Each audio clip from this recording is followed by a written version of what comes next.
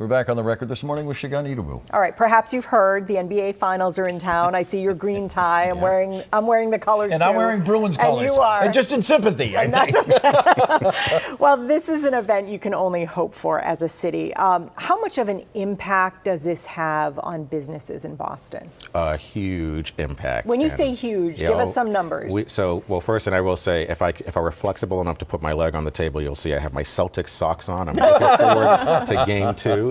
Game 1, I was asked earlier how I felt about it. All my neighbors will hear how I feel about Game 2 as well. But in terms of economic impact, we were talking with our colleagues at Meet Boston the other day.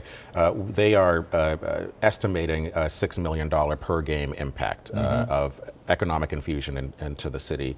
And hotels, this is anything, hotels, support for small businesses, blah, blah, blah. Just the travel costs of coming in. Right. And this is great, and it's a great way to kick off the season.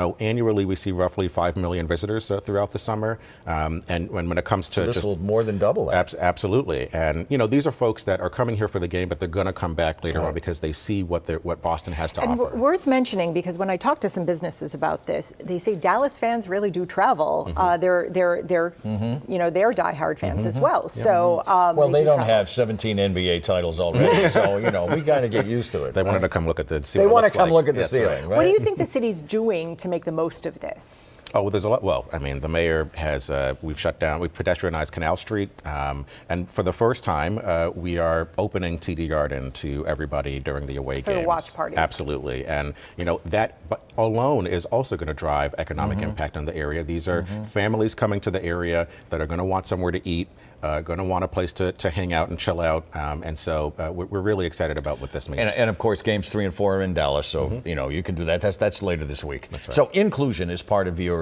mission statement as well as part of your job title. So since the Supreme Court's decision to end affirmative action in college admissions, there has been some pullback on diversity initiatives. So how has your office responded? I appreciate that question. Here's what I'll say. In January 22, the mayor changed our name. We used to be called the Office of Economic Development. The reason that the mayor changed our name to Economic Opportunity and Inclusion is because the one thing she understands is that there is no such thing as economic opportunity if we're not making sure everyone is included. Citigroup released a report in 2020 that showed that because of America's warm embrace of systemic racism since the year 2000, the country has lost $16 trillion in economic value.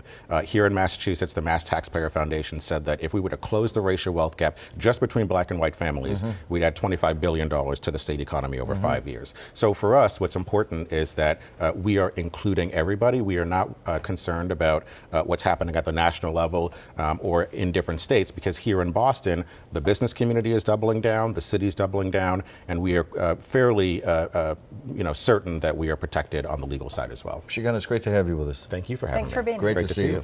And by the way, if you live near Segun, there's some cheering roughly around 8 o'clock tonight till about 10:35 or so. Our thanks to Segun Idowu. The Sunday Roundtable is next. New York City makes a sudden U-turn on congestion pricing. Will Boston hit the brakes on that idea as well? Lots to talk about. Stay with it.